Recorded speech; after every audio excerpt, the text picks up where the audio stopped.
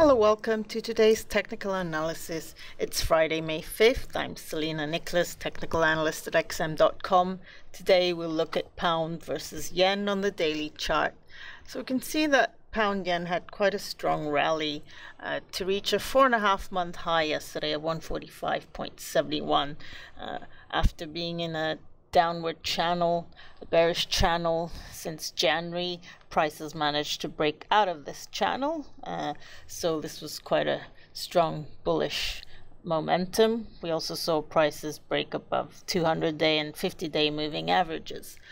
So this bullish bias, upside momentum, has seemed to fade.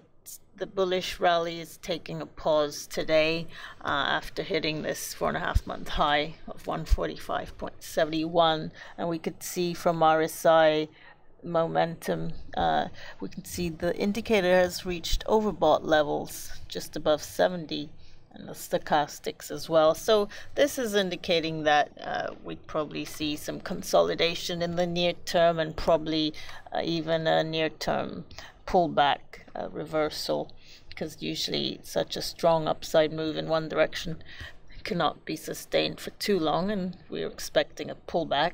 Of course, the key level at 144 would act as a support level, and then below this there's an area at 142.50 which would also provide additional support, and it has done so in the past as well.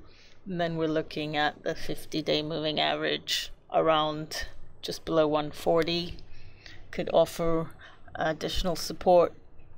Then from here we'd see prices fall back into the bearish channel, but to the upside from current levels, we would target 148.44. that was another high. It was a 10.5-month high back in December.